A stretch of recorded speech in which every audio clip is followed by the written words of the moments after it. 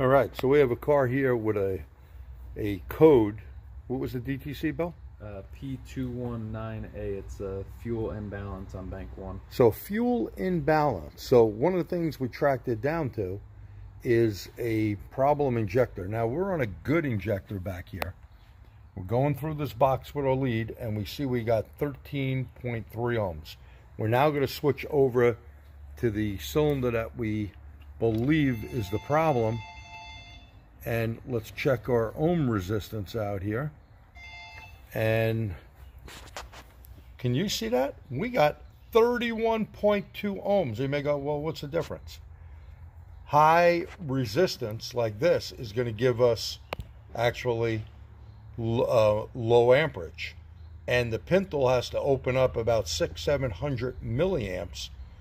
The current on this is going to be different. We have a bad injector that is causing the problem. We'll attach a couple of pictures that Bill actually did current ramping this injector. So that's how to check an injector. We're going to prove one other test here called the coil test. We know that the resistance of the injector is, so Bill, go ahead, press that button and let's watch what that voltage reading is. This is the good injector. So we got 6.6 volts, 600 and something millivolts. Okay, and that's on the good injector. We're going to switch it to the bad injector, and of course we're going to start it up before we do this cylinder because we don't want to hydrostatically lock anything. So you hear the motor start up, we'll clear it out. We're good. And now we're ready to go on this cylinder.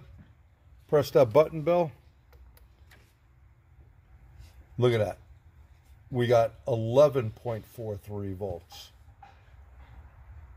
11 volts, 200 something, 10 volts on it, staying on. Look how much longer this thing stood on doing it. So that proves the coil test has failed and it got a bad injector. All right, so here's the current ramping. Yeah, it's going up to 950. This is a good cylinder. Oh yeah, that's a good one. And the pintle bump roughly over there, 7. about 60-70%. Yeah. Okay, and where's the bad one now? Look at the bad one. Pronounced pintle bump. And what's our maximum amperage? Like 650 milliamps. 650 milliamps. So lower current, which means it can't get all the fuel in the cylinder. There's where we get the imbalance. Great job. Okay, so you may be wondering on this Caravan here, how in the world did you find to go to the injector? So what Bill did, he used the launch scan tool, didn't go into the factory tool. And important thing is crank is synced. But go ahead, Bill, explain. And I think you guys could see the numbers there. Yeah, so cylinder 1 is at 2400, and that's microseconds they're counting it in. And all the others are around 19 to 2000, so it's a bit higher. So it was trying to add fuel to that cylinder, and that's what was throwing the imbalance code.